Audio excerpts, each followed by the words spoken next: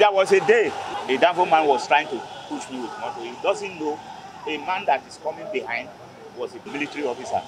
He has to come down. Why are you doing this? How much do you pay this Baba?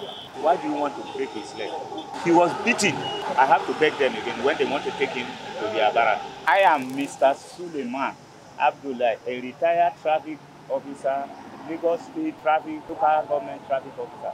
I am from Kogi State, Adavi local government. I have something I can offer my community. Let me continue to do this job I'm doing. That's why I say, okay, what can I do to help my community? Let me come back to the road and continue to control traffic. Then, I stayed more than 10 years in Agege, and I have children in Agege.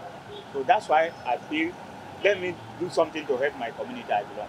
I come from Ogun State, where my daughter rent an apartment for me with my wife, because we are getting old. We cannot do any job again. I always come from Ogun State before. I started coming every day.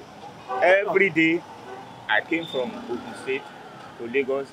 I must make sure I reach Agege here 5:45. Then I enter mosque and pray. After my prayer, I come out, I hold my torch, begin to control again. Till 8 o'clock before any traffic officer came in. Then we work together. Then one of my friends at Iresi, number 3 Iresi, say, "What, Baba? Why are you stretching yourself like this? With transport and everything. Come and stay with me. This is my father's house. We don't have anybody to worry you." Then every Friday, I go back to and rest. Why I am happy is that I thank God people appreciate me when they pass. They say, "Baba, take, Baba, take, Baba, take." I feed myself from there. Like Alaji Shine, he promised paying me 10,000 naira every month.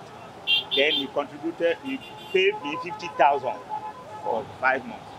Then I used it to do some certain little things to keep me living.